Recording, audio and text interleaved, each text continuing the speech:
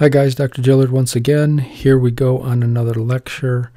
This is going to be the 2-hour cardiovascular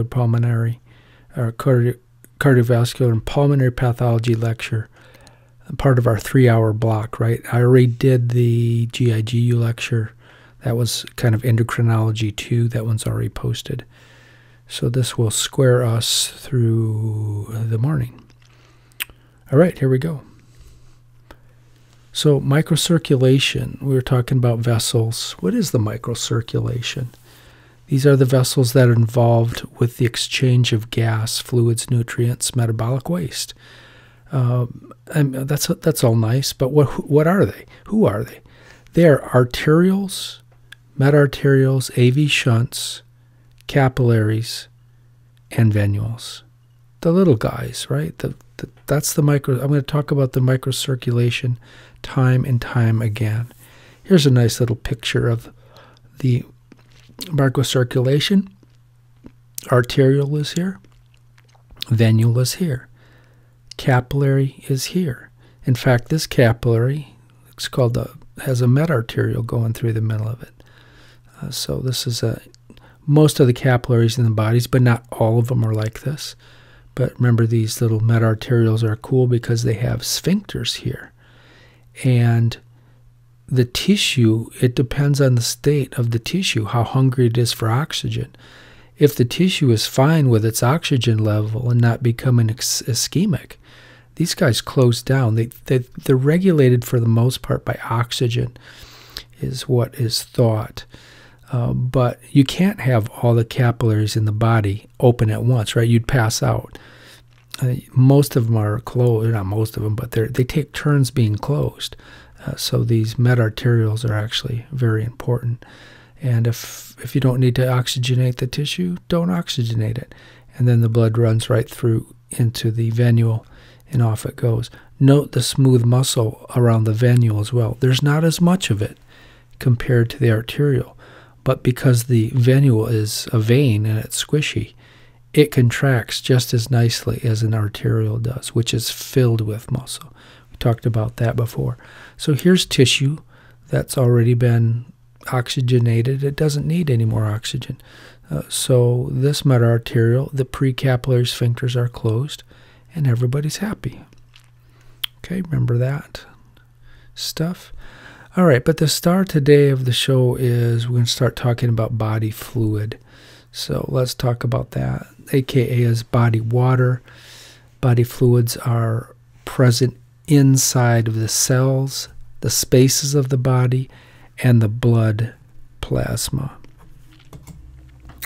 Okay, blood plasma. So what's the function of the body fluids? Transport metabolites, gases, nutrients, and wastes, among other things, to and from the body tissue. So, I mean, this services the tissue. We need the body fluids, like blood, to keep us alive, right? It's found in 2 compartments, body fluid. So there's an intracellular fluid compartment and an extracellular fluid compartment. The intracellular fluid compartment has you probably heard of the ICF, the intracellular fluid. The extracellular fluid compartment has the extracellular fluid. Okay, intracellular fluid compartment, let's talk about that. So this is basically the fluid that is inside all of the body's cells. There's a ton of fluid in cells, right? In fact, this is the largest of the 2 components. About 2/3 of the body water lives here. The extracellular fluid compartment is on the outside of cells. It contains 1/3 of all body water. It's made up of 3 subcomponents. Blood plasma has a blood plasma compartment, an interstitium, or the interstitial fluid compartment, transcellular compartment. This one we're going to talk about a little bit. Let's look at these 3 subcompartments a little closer. The blood plasma compartment, spaces and fluid inside the blood vessels is what these are. Not include the fluid inside the blood cells. Sometimes blood fluid, sometimes it's called just the blood fluid or the blood water. It may push into the interstitium or may be pushed into the interstitium and become interstitial fluid. We talked about that with our little capillary story. Then we have our interstitial fluid compartment. The fluid matrix, and it's not water, right? The cells aren't just floating around in water. It's like almost like the nucleus pulposus. They're anchored inside this proteoglycan material, and therefore it kind of holds the cells in place. This is the largest of the fluid compartment, can act as a reservoir. So that's the interstitium. We've talked about that. This one's important for us clinically. We have a transcellular compartment, and clinically important.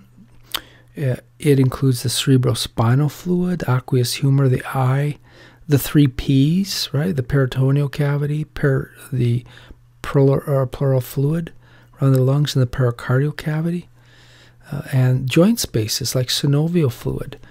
So this is an interesting one, clinically important. This one makes up about 1% of all extracellular fluid. Here's a little cartoon showing some cells and some interstitium, and their capillary feeding these cells. It demonstrates everything except the transcellular compartment, but we have intracellular fluid compartments, would be inside a red blood cell, and there's just a run-of-the-mill, let's say this is the skin of your forearm or wherever. Then we have blood plasma compartment. Well, that's the stuff inside the blood vessels, not counting the cells, though. And then we know what the interstitium is. That's outside. Movement of body water and fluid. All of these fluids are almost completely made of water, right? Water can move across the membranes of cells and blood vessels via aquaporins. We study those today, aquaporins channels. Most capillaries, in fact, use aquaporins 1 channels. So we talked about 2, 3, and 4. We didn't talk about aquaporins 1 today earlier. But yeah, that's what most capillary use. And they're not powered. They don't require any ATP. The fluid, the water just zips right through, no problem. All right, now this, hang on to your hats. This is a big topic, swelling. So there's 2 types of swelling. Swelling is a general term. If you can't remember which is which and you're writing soap notes, then write swelling. So there's effusion and edema. So effusion is the stuff that is inside the transcellular compartment. So synovial fluid, joints, fluid or cerebrospinal fluid, fluid in the knee, synovial fluid, fluid around the heart in the pericardial cavity, or the pleural cavity in the lungs. So these are all clinically important. So if you have a swelling inside any of these structures, including your joint, you don't call it an edema. You call it an effusion. Okay, got it? Effusion or an edema is everything else. We talk a lot about pitting edema today and things like that. Interstitial fluid compartment, yep, that's where edema lives. Okay, so make sure you know the distinction.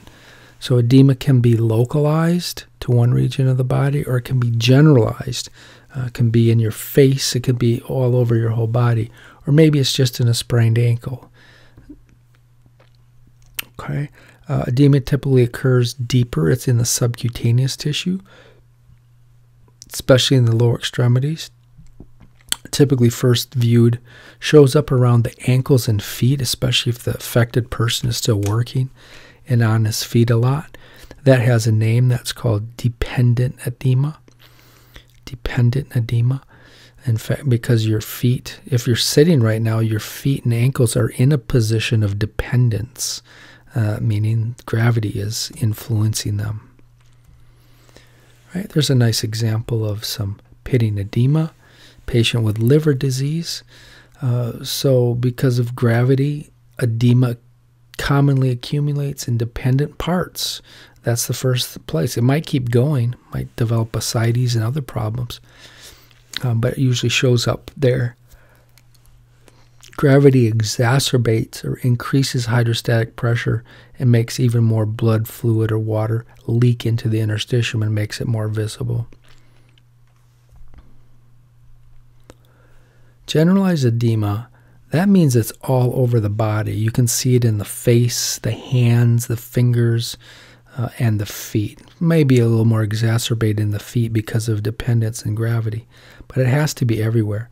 So some common causes of generalized edema, probably should have more stars on this slide. Kidney disease. So how in the world could kidney disease cause a general swelling? Well, albumin is lost into the urine.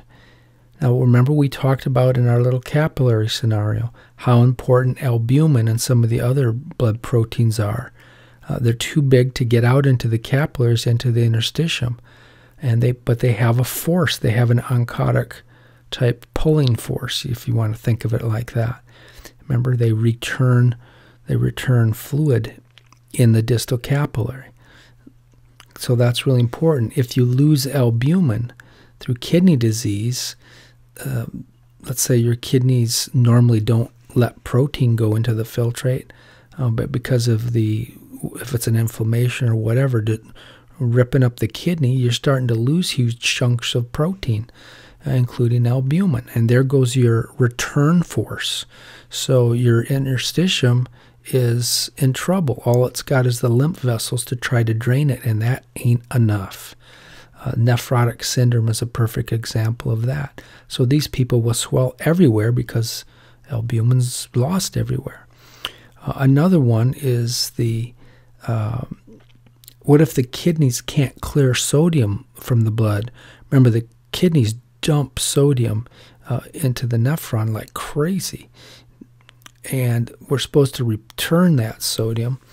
But what if you have kidney disease and you can't do that? Well, if you have too much sodium, tons of sodium in the blood, the body's going to match that out by adding water to it. And so you're going to have too much hydrostatic pressure, you're going to have hypertension, and yeah, you're going to swell because of that.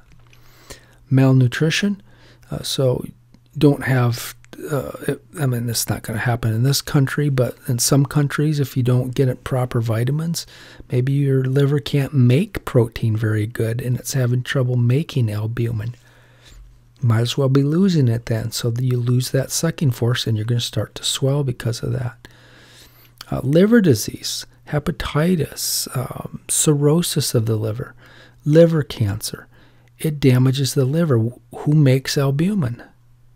The liver makes albumin, so that's a problem, right? You're going to swell.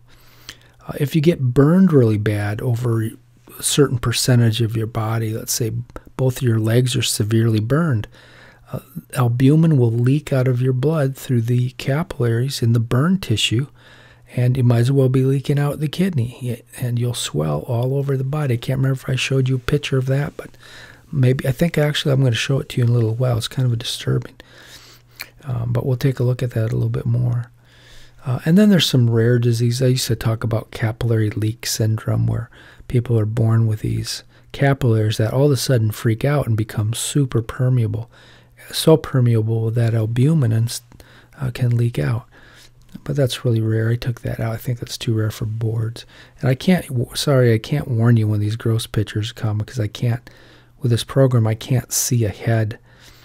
I can't see the slides coming. So not kind of disturbing right here. So this is a congenital nephrotic syndrome with this little guy, and the nephrons are so dysfunctional that they can't hold the proteins, and proteins, including albumin, leaks into the urine. And you have albuminuria. You can measure that, right, with some lab testing, and not good. If you lose albumin, you're going to swell all over your body, and that's what this poor little guy's having a rough time here. Because he was born with congenital nephrotic syndrome. All right, effusion. Here's a slide on effusion again. Effusion is, I think, sprained ankle. The patient presents with a moderate effusion. You don't say presents with, well, you could say swelling, I guess. He presents with a moderate swelling. But you don't say the patient has a moderate edema in his ankle, because doctors will read that and they'll think, oh, guys, he got something wrong with his liver or heart, or why has he got edema? Effusion means it's isolated to a joint. And yeah, so it's a buildup of fluid in the transcellular compartment. And who are they? There's words. So let's start with the cavity, the pleural cavity, which is around the lung. We'll talk about that more when the time comes. But if you get a fluid buildup in the interstitium there, it spills over into that pleural cavity, and you got yourself a hydrothorax. If it gets big enough, it can start causing an atelectasis, a collapse of the lung. In the peritoneal cavity, same thing. We'll talk a lot about this, but if you get, let's say, a beaver dam in the liver, and you can't drain blood through the liver, it can spill over into the peritoneal cavity, and you can get yourself ascites or a hydroperitoneum. Same thing around the heart. We'll talk about this. Pleural or a pericardial effusion from, let's say, a bacterial infection. There's a bunch of things that can cause it. It's also called a hydropericardium. It's just fluid in that pericardial cavity. If you get an injury to a joint, a sprained ankle, that thing can swell. That's a joint effusion. It's not a joint edema. If you can't remember, just call it a swelling. But you should remember effusion is what you're going to be using to write most of your SOAP notes. You can have a subdural effusion in the brain as well. So joints, therefore, you do not have an edema in a sprained ankle, you have an effusion. I almost always throw a question like from this slide on the test, hence the stars. So here's an ascites, a hydroperitoneum or peritoneum. And yeah, that doesn't look right. He's pretty skinny, right, except for his belly here. I forget, he has cirrhosis, I think. Yeah, his cirrhosis.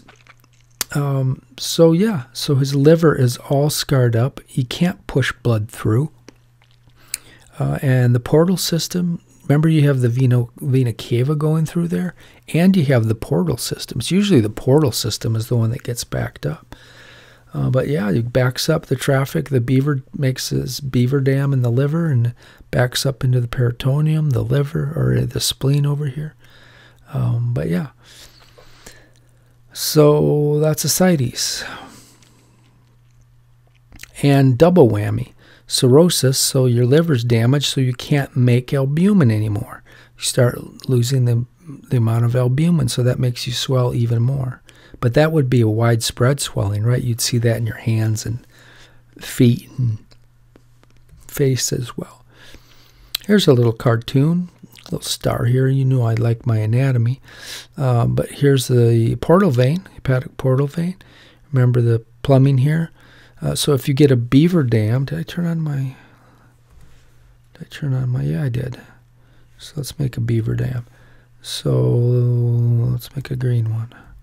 So we got a big liver cancer tumor right here, beaver dam. So this fluid normally traveling this way, it's having a tough time getting through the liver. So what's a beaver dam to do? It backs up. It'll back all the way up into the spleen and cause splenomegaly. It'll back up into these intestines. So you could get intestinal ischemia from this, but more likely some of the smaller blood vessels go and they supply the peritoneum, and some of the fluid starts to drip out and accumulate, and pretty soon you got a wave of fluid in your peritoneal cavity, and that's called ascites. Right, same thing in your lungs. So this is a pleural effusion around the lungs, and you can see it right down here. Right, the costophrenic angle should be sharp, like that. So they're not sharp, are they? They're blunted. They're filled up with fluid. So this is called a hydrothorax. This one was secondary to a pulmonary hypertension. This patient had a failing heart. Right, his heart is too big. Got some left ventricular hypertrophy going on here. This looks like he's had heart surgery. You can see the wire clips in here. But yeah, So the beaver dam is the heart, and it's backing up all the way into the liver and into the lungs. The lungs are spilling fluid in where the alveoli are. I mean, eventually you could have some hemoptysis, coughing up blood pretty soon. So yeah, what a mess. What's the cause of swelling? We're going to fall down a rabbit hole here. There's so many causes of swelling. We talked about a couple already, but common cause is the cardiovascular system. The heart could be a beaver dam itself, right? We talked about that before.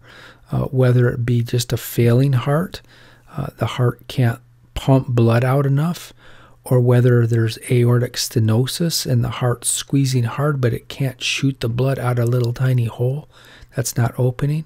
Or maybe there's regurgitation and the heart shoots blood out, but during contraction of the aorta, the blood squirts back in to the left ventricle, and then the heart is overfilled, and that's not a very efficient pump. So any type of valvular disease, whether it's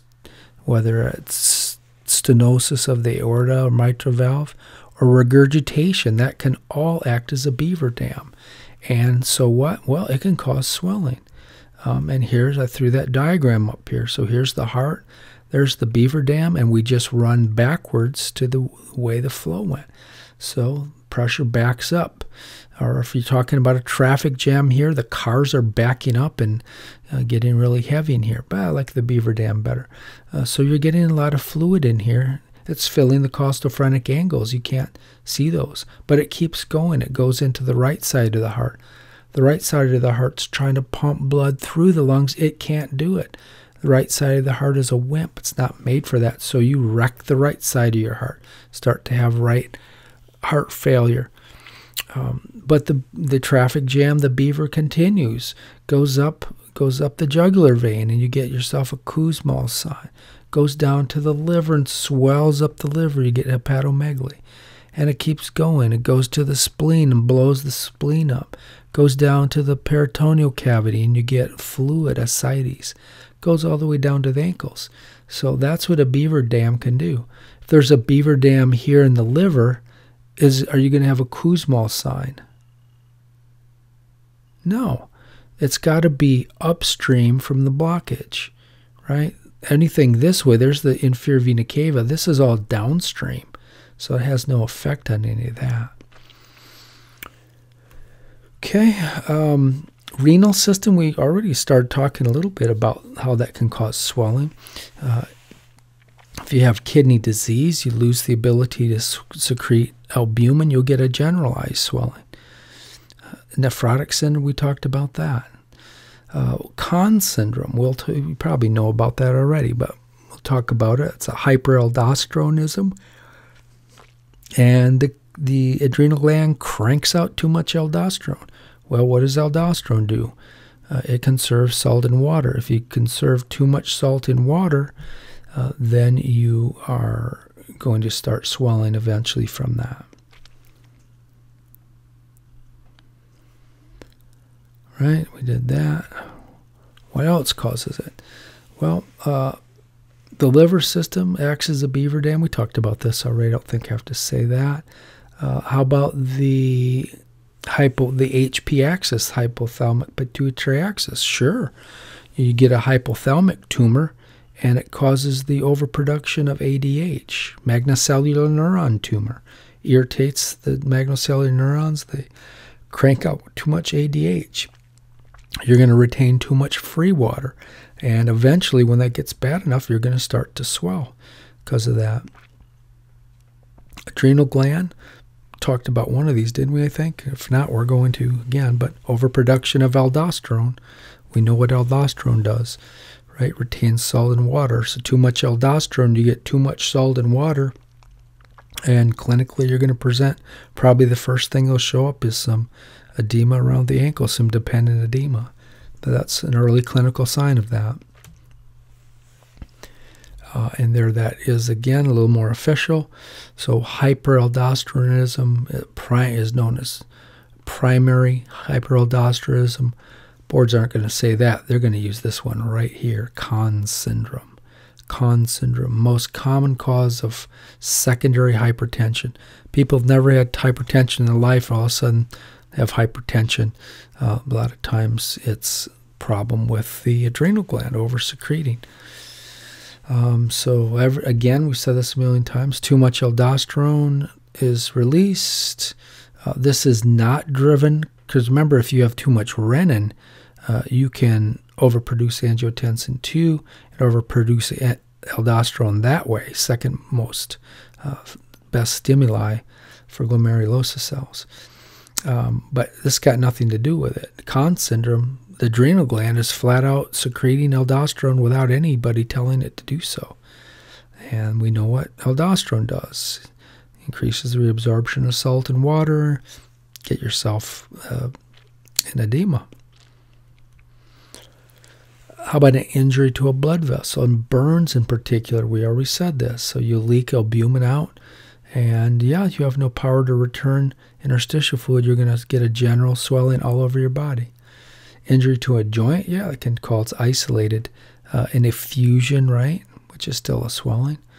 Allergic response, I think we're going to take a look at that more. But yeah, if you have anaphylaxis, you can swell like crazy. So here's an example of an effusion. Some athlete, you've seen a whole scar here from a surgery, I think a skier. And now we got another injury, but that's called an effusion. That's not an edema. Sorry, gross picture. I wish I could warn you guys. Yeah, so there's a patient really badly burned, but you can see, I mean, he's so swollen up. Just really sad to see. Why is he so swollen? Because all the burn has caused the albumin to leak out into the interstitium, and there's no way for the interstitium to return that excess interstitial fluid. They swell like crazy. So the lymph system is trying to drain away the interstitial fluid, but completely overwhelmed. Lymph capillary system is another way you can swell.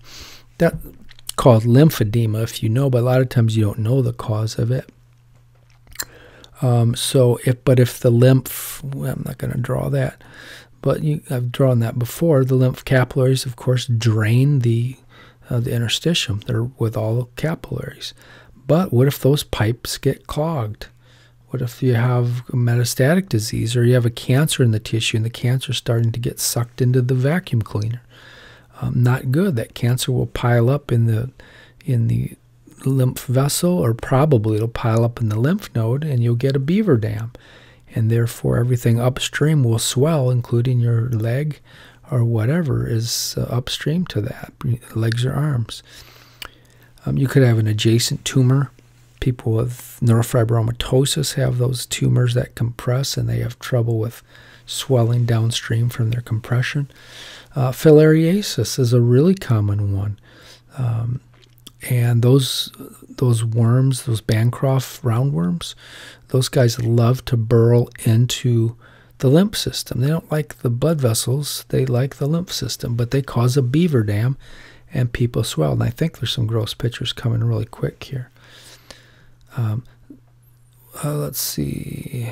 So with lymphedema, that's usually a more localized, isolated to a leg or both legs. It's not your face and your whole body.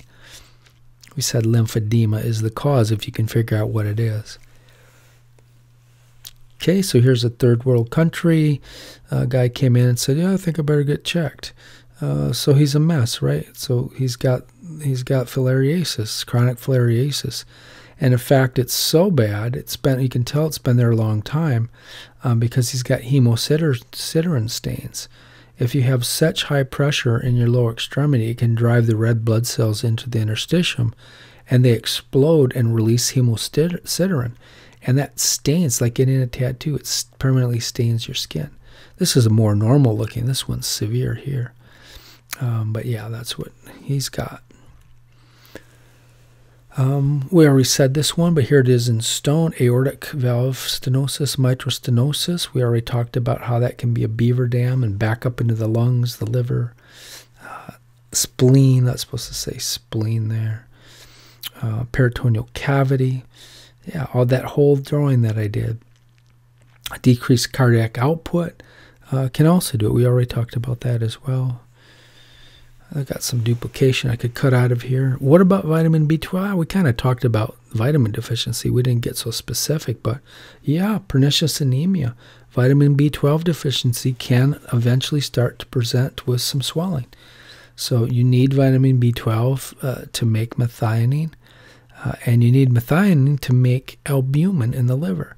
So if you don't have vitamin B12, you can't make albumin, and you're going to get what kind of swelling? It's going to be localized or general. If you can't make albumin, it's going to be everywhere is going to be affected. You're going to swell everywhere, right? What can cause vitamin B12 deficiencies? Pernicious anemia.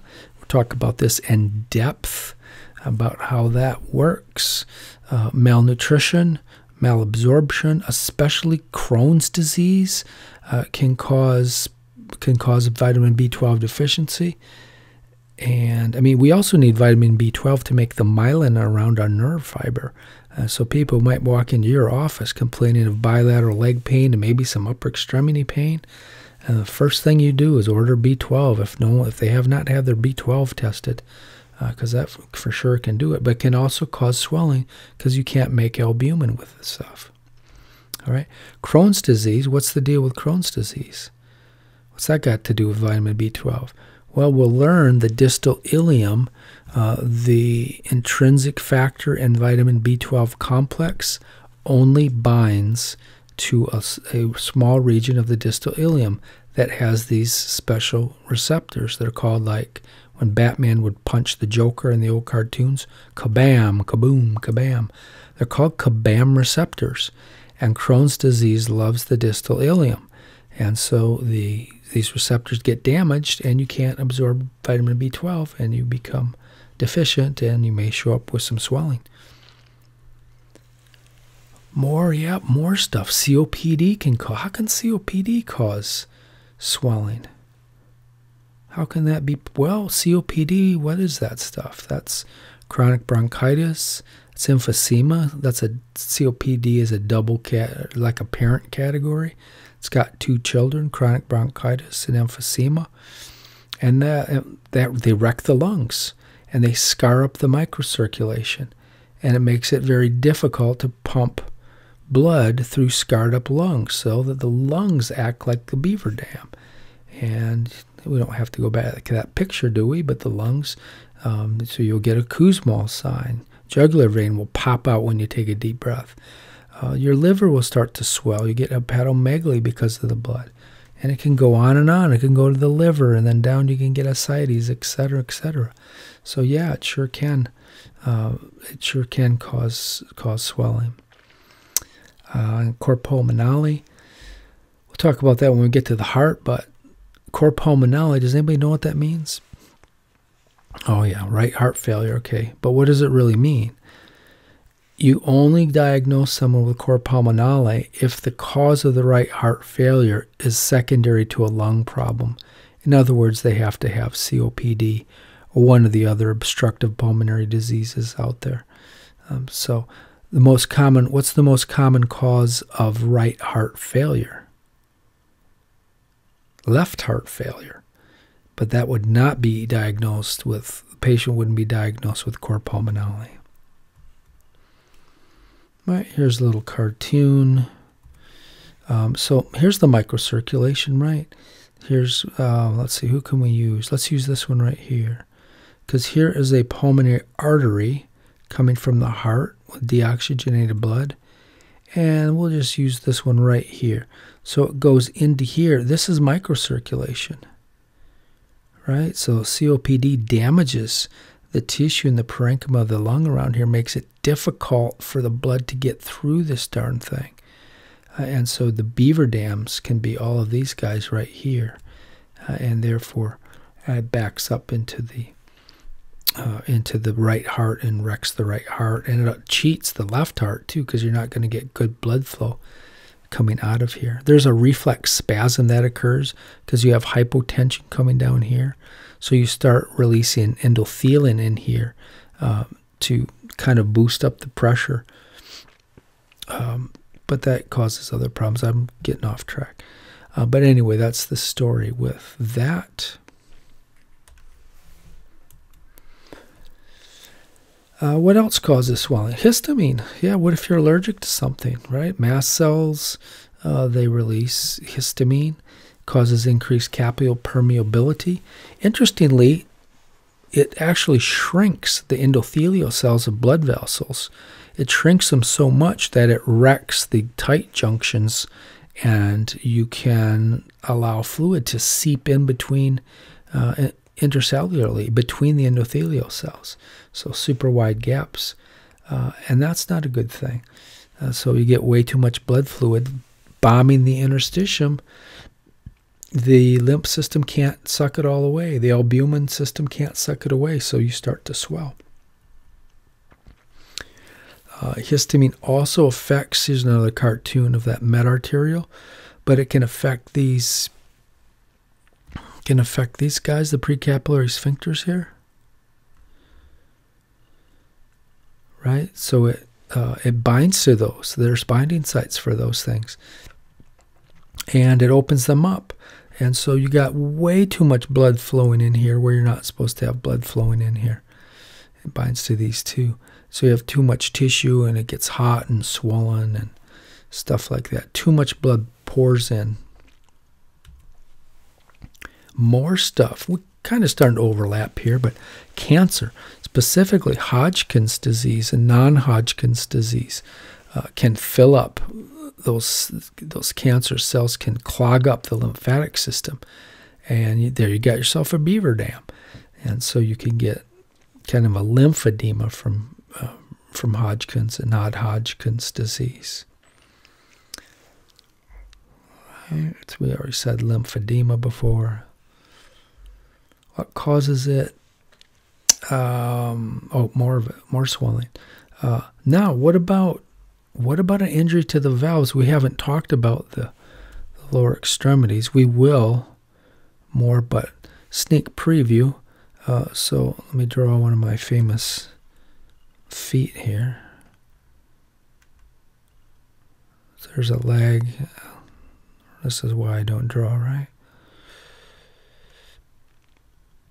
Ankle, there's a nice big calf here. Okay.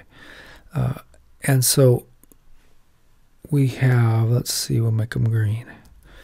We have, I'm going to exaggerate this. So we have, let's use the peroneal vein, or let's use the posterior tibial vein. Doesn't matter. But we have these big veins here. But you got gravity coming down. How in the world is blood going to get up out of this thing?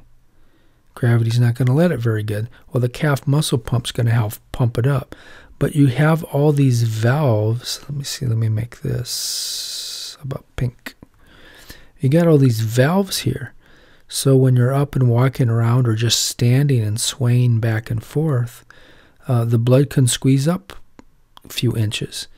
And then if gravity takes over and pulls it back down, these valves will pop open and catch the blood so it doesn't return. So great. What happens if you have a blood clot and you wreck these valves?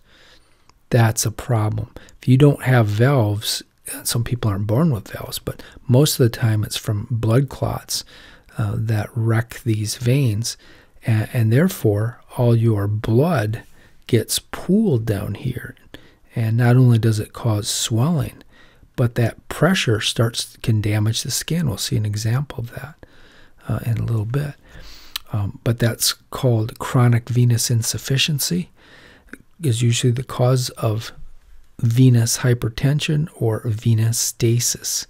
All that means it's a vein problem where too much blood is trapped for too long in your lower extremities. And it can get so bad if the swelling gets bad enough. Like if this is your cell, here's a blood vessel. And normally, let's say here's a pizza. Pizza's dropped off. Okay, there's not too much swelling, so the pizza's able to find the target. But now, what if you are all swollen, and let's say this is just fluid, and you got tons of fluid here? Well, the pizza gets dropped off, and it has trouble getting through all this fluid. Same with waste. After eating the pizza, you make waste. You can't get rid of the wastes, so the cell can die. And that's one of the problems with any type of ischemia or any type of swelling. If it gets bad enough, it can kill the cells because they can't get food and they can't get rid of their waste. Let's see, tissue injury from acute or chronic swelling. Yeah, that's what we're talking about. So interstitial swelling increases the distance. That's the little thing I just drew. Interstitial swelling increases the distance for the diffusion of the pizza.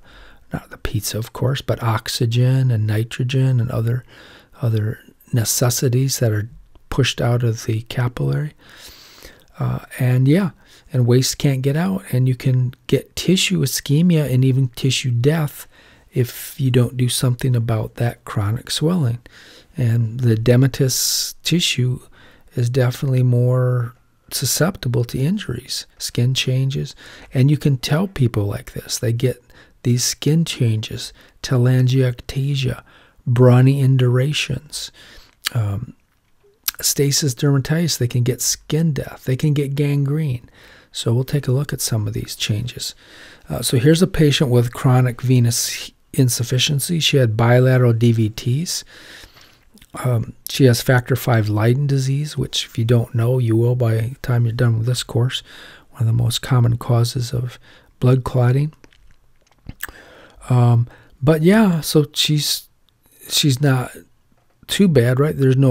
She doesn't have brawny indurations like the guy with the filaria, but she's got swelling. And if you look closely over here, she is getting some skin changes. There's an old lesion right there. So this is getting pretty bad. You can see the sock marks and stuff, but yeah, this is a patient. There's nothing wrong with her liver. There's nothing wrong with her heart. The problem is the veins in her legs are shot, and there's no valves, so she can't clear the blood out of her lower extremities, and it piles up here. And if she doesn't wear compression stockings, which she's not, it can start causing skin changes. And it also greatly increases the chance for another blood clot. Here's another sign of this. And this is called telangiectasia. And we got a little bit of brawny induration, a little color change starting. But this is a sign. Now right here, they're in the hospital and their leg is not all swollen up. But this is a sign that this ankle has been abused and swollen for a long time. This is a sign of venous insufficiency. Telangiectasia in this area here. And, this area right in here is called the gaiter area. I forget, one fashion student told me it's something in Europe or something. There's a gaiter, there's something that covers this. I always thought it was a gaiter used to bite them in their ankles or something. But they call that the gaiter area. And these changes, this is a high pressure zone. The changes usually occur in this gaiter area here.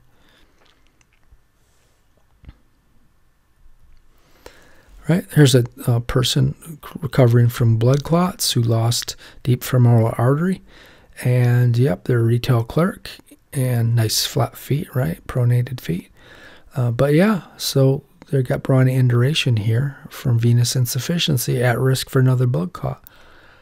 And those are hemosiderin stains. Kind of talked about that already. And whoops, gross picture alert.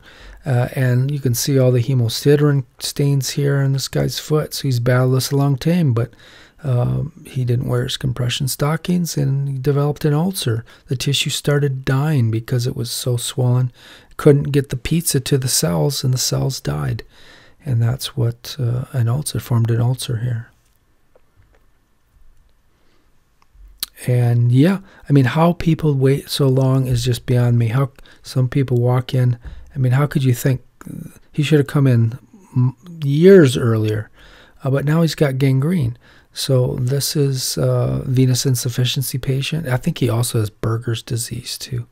It was more than just venous insufficiency. But yeah, he's got dry gangrene. He's waiting to have both his feet amputated. That stuff can get in the bloodstream and kill you. Septicemia. Swelling, a telltale sign. Pitting edema is, when we get to lab, we'll talk about that a little more, but how to check for pitting edema. But yeah, pitting edema is when you have an overload of interstitial fluid, and you can put your finger and push, and it causes a pit. And the free water buildup in these tissues is said to be translocated by finger pressure, and it leaves a dent. Everybody, if you eat a couple bags of potato chips and stay on your feet all day, you come home, you'll have some swelling. You could probably get a little pitting edema, but these guys get a pitting edema, and it stays for minutes, if not an hour or so. But there's a pit from this guy swollen, right? I can't remember what the problem was with this one. That's a nice example, pitting edema. Here's another patient with some nice pits here. Okay, should always be tested. And this just goes to show you, might as well just make my point right now. So if we could draw, that's a bad color, let's go blue. So if I could draw his tibia, remember that sharp edge of the tibia, that anterior border. So remember Tom, Dick, and Harry are the muscles that live over here. So, but remember there's bone here. There's the medial surfaces here of the tibia. So where do you check for pitting edema? You push your fingers in here. I guess I'm off a little bit. But this is where you check for pitting edema. Don't push over into all this muscle. There's nowhere to trap it. You have to trap it against the bone. But that's where you check for pitting edema.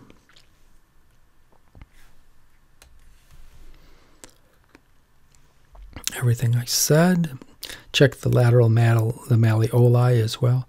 And check the medial tibial surface, not the lateral tibial surface. Stasis dermatitis. So let me take a drink of water here.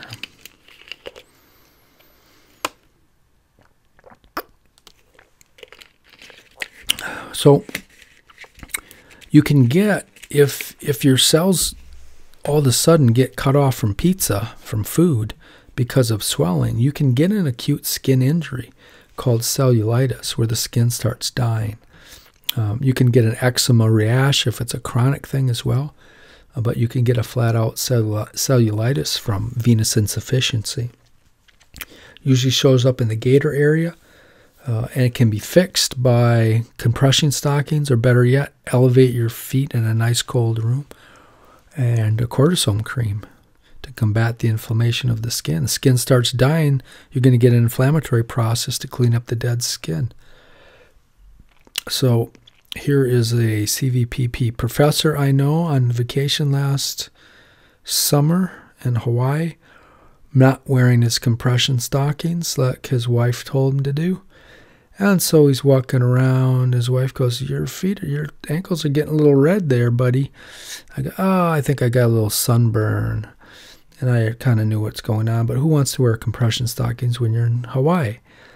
So that's a cellulitis starting right here. I didn't realize it'd get this bad. I do have a problem with venous insufficiency. And yeah, I developed a stasis dermatitis, and skin started dying, started getting inflamed. So this is in about 10 o'clock going to breakfast. Now you want to see what I look like later on that evening, when I still didn't get off my feet this day. I kept going. We're walking around and doing stuff. So there is that same night. And yeah, so that, luckily the timing was good because there was torrential rain pour the next day. So we sat for 3 hours in the doctor's office waiting so I could get some corticosteroids to calm this down. So I put corticosteroids on this, stayed in the room, cranked up the air, elevated my feet, and I was pretty much better to go the next day. I did have to wear my compression stockings. My wife was going to strangle me with them if I didn't. But you can see I tried to give you a little pit right there where I pushed my finger in there. But yeah, I came out of this. Usually when I'm back here, here I don't usually have to wear compression stockings unless I'm going to be on my feet without a place to get it.